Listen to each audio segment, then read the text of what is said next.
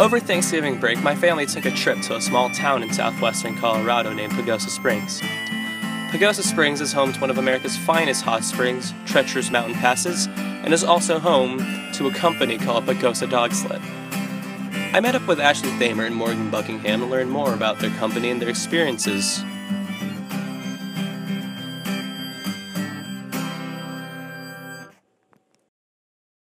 When you think of dog sledding, the first thing that comes to mind is snow.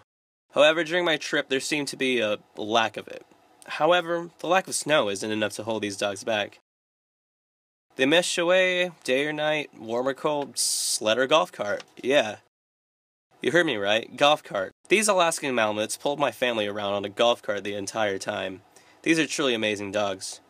But how does one come into a career like this? I've been interested in dog sledding since I was about 5 years old. I saw a picture in a book somewhere and I just thought it was the coolest thing I've ever seen. And so I had always thought about it all the time until I turned about 14, and then I was finally able to start working with sled dogs. And I first mushed a team when I was 19, so it was quite a bit later in life, and the first time I ever saw a team run, I fell in love with it. And I've been working for touring companies and did a little racing, but you kind of get hooked.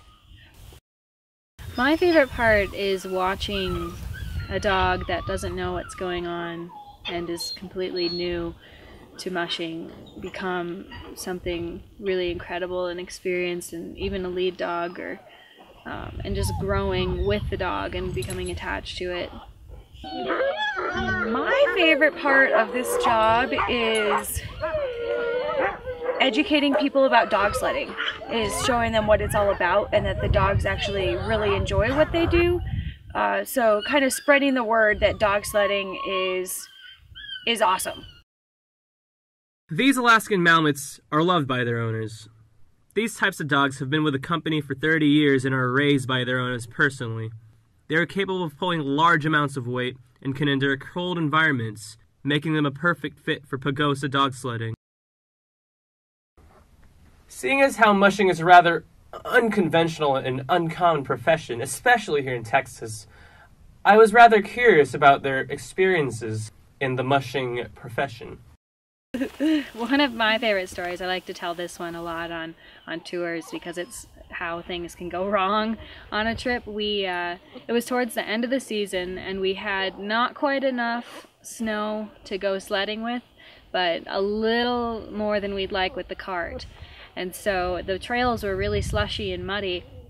And the first mile looked like it was going to be pretty dry, and so we hooked up the team to the cart, and it was myself and another guide, Amber, and then we had this old couple, and they were probably in their 70s. And so we're going along and we get them situated, and we get about 2 miles into our run, and there is a big S-turn that goes up kind of the side of a cliff. And so we get to it, and this part of the trail is always in the shade, and there's like 1.5 feet of snow on it. And we can't turn around, and so we have to go up it. And so we start going up the S-turn, and we get to the spot where it literally does a U-turn in the trail. And so we have to stop the team, and to get around it, you have to get the team going pretty fast. But the cart doesn't handle well in 1.5 feet of snow. And so we wait for about 20 minutes just to kind of get the dogs pumped and get them going. And then we start going around the turn, and the cart slides down into the ravine with all of us on it. Luckily, it wasn't too deep of a ravine, but we had to get everybody out.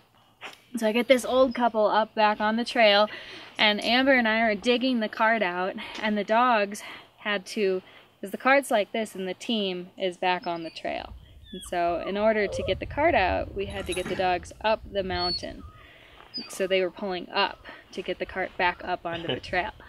And so we get the team up, and they're pulling up this steep cliff, pulling this cart all the way up, and they're working really, really hard. And this old couple is like trying to help us, and I had to keep putting them back on the trail. And we had to cut through brambles, and it was a big kind of mess.